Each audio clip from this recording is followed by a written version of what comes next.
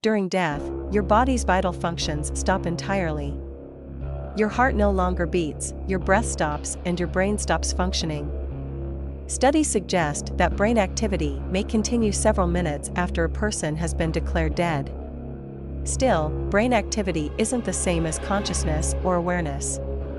It doesn't mean that a person is aware that they've died. Does dying hurt? It depends. Pain is a part of life and may also be a part of death. Similar to how you experience different types of pain sensations in life, from the type of sensation to how intense it feels, you may experience various pain sensations in death. Much depends on your cause of death and whether you have access to pain medications. For instance, you may die suddenly and experience no pain at all.